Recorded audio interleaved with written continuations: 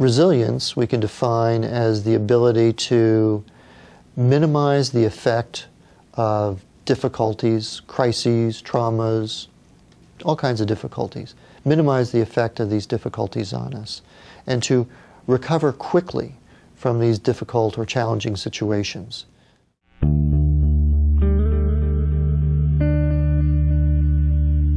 It was like the fall of 2009. We knew that I was going to be deploying to Afghanistan the following spring, but then we also found out he was going to be deploying. Before he left, we would have really tough conversations that he would say to me things like, "What happens if I come home without my legs? What happens if I come home without an arm? What happens if I don't come home?"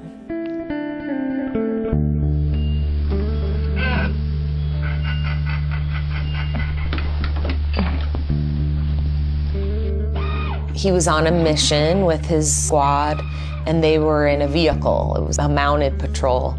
And they came to somewhere where he wasn't sure if they should keep driving or if they should get out. So he got out, and as soon as he got out, an IED exploded.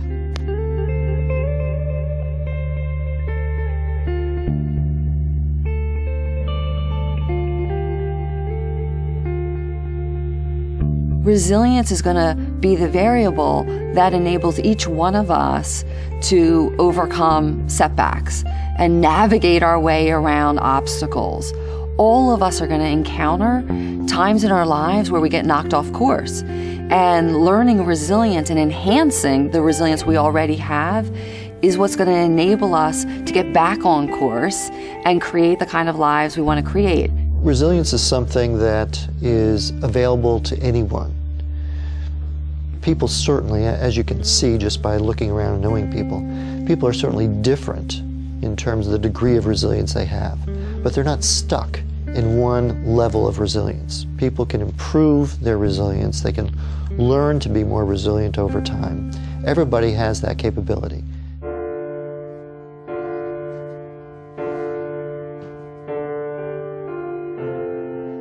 Sitting in the belly of a military aircraft for many hours with your spouse's casket in front of you is definitely one of the hardest things I've ever had to do.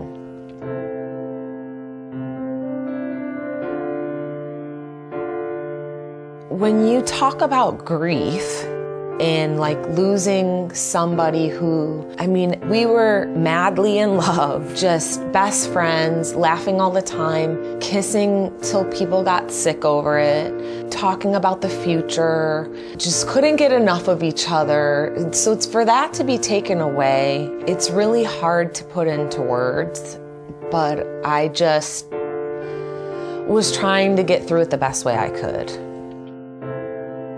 Something that I was really scared of for some reason was going home to our house because Eddie was supposed to get home before me. So, I mean, I had to go back and face things, so I did. Did I lose my love? Absolutely. But I still have a lot to be thankful for.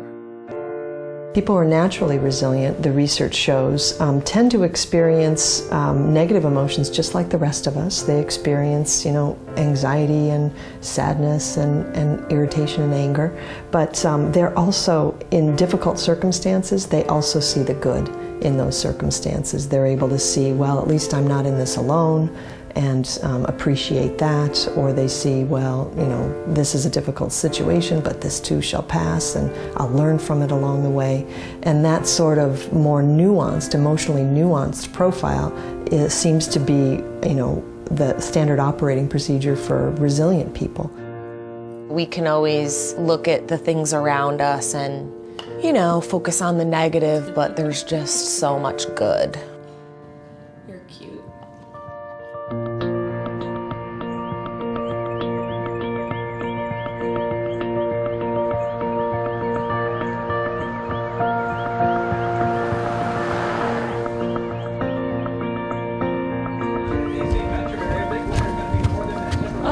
Good. Did you brush your teeth? Yes. Good job. You're all ready to exercise, huh? All right, ready? Set, go. Up and down. Down. 1, 2, 3, 4, 25, 26, 27, 28, 29, 30, 31, 32, Stop. 33. So you think you're on this path and you kind of have this life planned out somewhat, and things are just completely turned upside down. 7, 8. And so now the short-term things that I was really had on my mind were, number one, my children.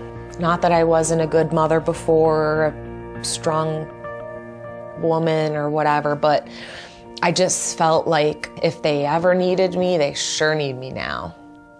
How'd you get so strong? What? Whoa, mine are not that big. Are they? Nope. Without the connections and the relationships of my kids, my army family, my personal family, I'm not really sure where I would be, but I know for sure that I am where I am today because of those relationships and connections. Relationships are really important in the lives of resilient people. When you strengthen your relationships with your family, your friends, your co-workers, people in your community, you have a foundation to rely on when you need some assistance. And if you're the kind of person who's established these good relationships, you can feel comfortable in asking people for assistance when you need it, when the going gets really tough. Being resilient is really a vital skill for day-to-day living, because every day we're faced with ups and downs and unexpected circumstances, and resilient people are the ones who are able to navigate those adeptly and efficiently and creatively solve problems. And we also know that people who are able to do that, kind of navigate day-to-day life up and down situations, are they're more satisfied with life, they're more engaged with life, they're more compelling to those around us. Something that I've always thrived on and that makes me happy is helping other people. And so I just needed to figure out career-wise how to do that in a different capacity. I felt like as a widow, as a surviving spouse that wears the uniform, maybe I could bring some value to that. As difficult as it was to talk about my experience, I started to realize the value far outweighed the difficulty in telling the story. I think it's extremely important that people learn these kinds of skills to manage difficulties better. For the individual, of course, it means a life with less anxiety. It means a life well lived. It means a life where you don't have to worry so much about what's going to happen in the future. It means better relationships because you're not so on edge about things that are happening to you. I mean, it has all these good outcomes for the individual and the people around the individual who's resilient. We know that resilience is built up on a number of basic competencies, basic attributes of an individual, things like self-awareness and self-regulation and optimism, and that those attributes are absolutely things that we can develop in people by training skills. There's no age at which it's too late to develop your resilience skills. Resilience can be taught. I didn't realize that until I, was taught it myself. I didn't buy into it at all. I was like, I'm already resilient. I've been through a lot. There's nothing that you can teach me.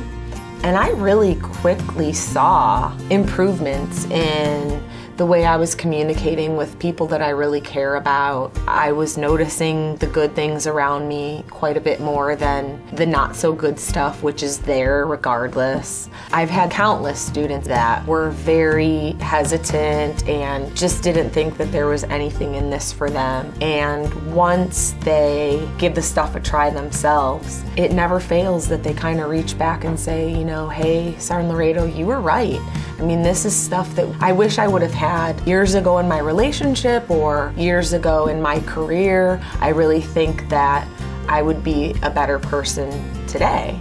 And my response is, well, I mean, we've all got to start somewhere, so, you know, this is going to make you a better person for tomorrow, so just focus on that.